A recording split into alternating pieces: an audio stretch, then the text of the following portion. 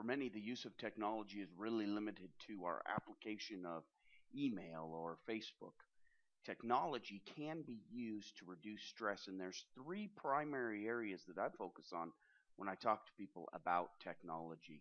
So the first area is, how do we take the information that we're getting input to us, right, through email, text messaging, meetings, things of that nature, and how do we put that technology to work for us? How can we organize it and be able to use it to reduce our stress and make us more relevant and efficient in the marketplace? Well, the first thing we need to do is to be able to store the information so that we can find it later. So it doesn't do us any good if we store the information and can't find it anymore. So some of the things that I use are technologies like Evernote, OneNote, and other types of technologies we'll come back to here in just a moment. And then the third thing that you have to do is you have to manage your time.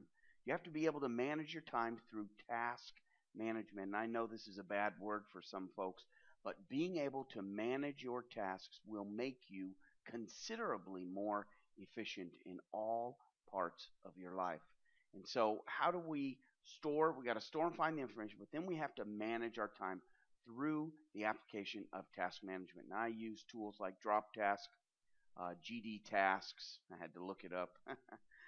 But you can also use things like Google Tasks, which I use as the base for DropTask and GD Tasks. Of course, Outlook has a nice task program as well. And so these are areas that we need to focus on. How do we deal with the input, right? The influx of information that's coming to us. How do we store that information and find the information in the future? How can we find that information? And also we have to be able to leverage that search engine. You know, we put things on drives, folders, things of that nature. How do we find information?